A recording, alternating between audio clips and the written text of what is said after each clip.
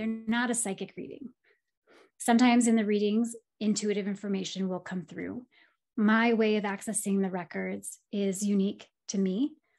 Oftentimes, loved ones on the other side will come through in a reading, and they often have a message of love and support and guidance, and that reminder that you are never, ever alone, and that you are loved unconditionally.